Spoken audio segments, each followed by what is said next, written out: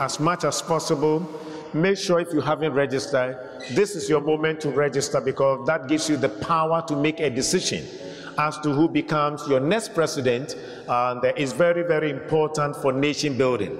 Therefore, make the effort to go out there and register. It's very important. But so far, the EC, they have done quite a good job over the period. They had so much challenges, but they have been able to surmount all the challenges, and to the glory of God, it has worked very well. But I think it is important, we need to also admonish all of us.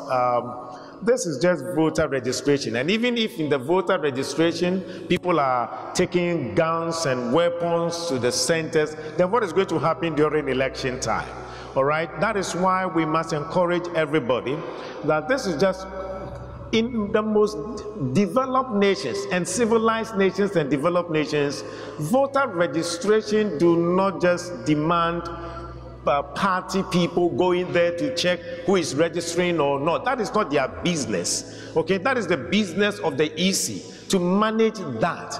And I think we are becoming an embarrassment. I want to appeal to our politicians. We are becoming an embarrassment to the nation. Their job is not to interfere with these processes. Let's allow the institutions to work.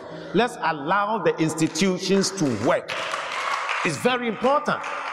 I mean, you go to the developed nations, voter registration, party people don't get involved. You know, whether you are a candidate or not, you don't go and inspect who is registering or not. Let's be civilized for once. Let's show some civility. Let's show that we are developing. It's interesting when you find friends who will call you, what is happening in your country, Bishop?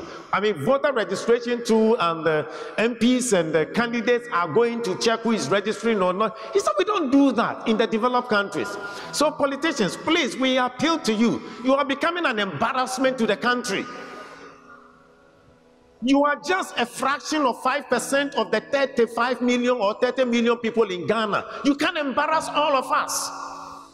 This is not good, because this is not done internationally. Let the world respect Ghana. That at least we are a country that can respect the rules and we can respect our institutions. We are appealing to our credible police officers. As much as possible, work with dignity and be neutral. We are aware.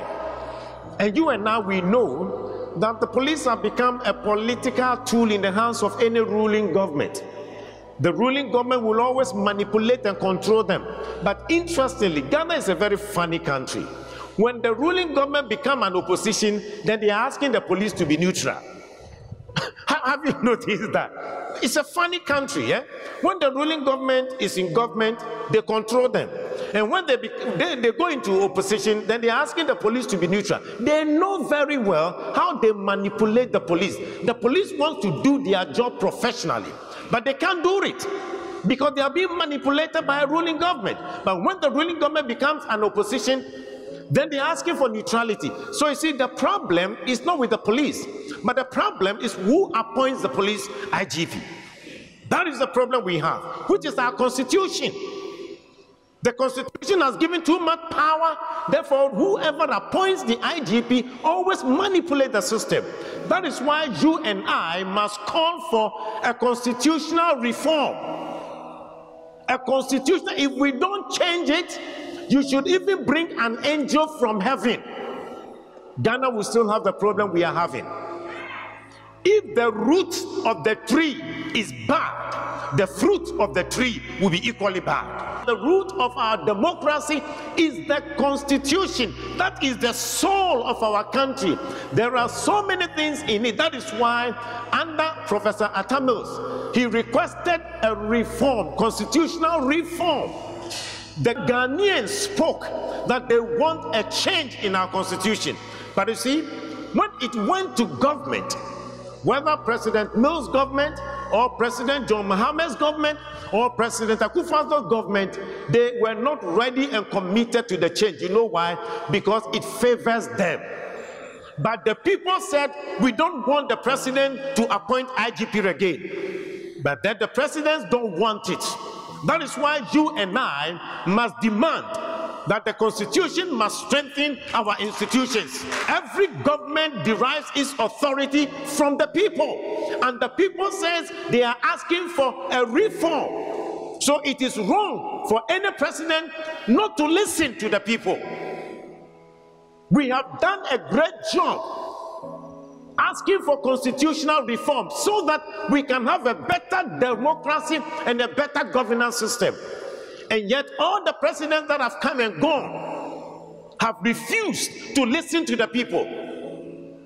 They have refused to listen to the people. They have refused to listen to you, who have requested that there must be a change in our constitution, a reform in our constitution, so that everybody can be respected and everybody can be included in the governance system. Our constitution, we are asking for that change, and it was Atamils who requested for that. It has been done so that when you are asking for a contract, they wouldn't ask you, do you have a party card? That is what the constitution wants to kill. The reform wants to kill that, so that you can be given a job whether you have a party card or not. That is the kind of Ghana we want to build. And therefore, if today some are asking for the police to be neutral, they know how they control and manipulate. So both the opposition and the ruling government are equally guilty. They are equally guilty. And that is why we must strengthen our institutions so that every Ghanaian can feel safe and protected. Go out there and take advantage of this last week and register. And then when the time comes and there is need for the voting, you will then decide who becomes your president. I pray that may God strengthen all of us so that Ghana will be a great country for his glory.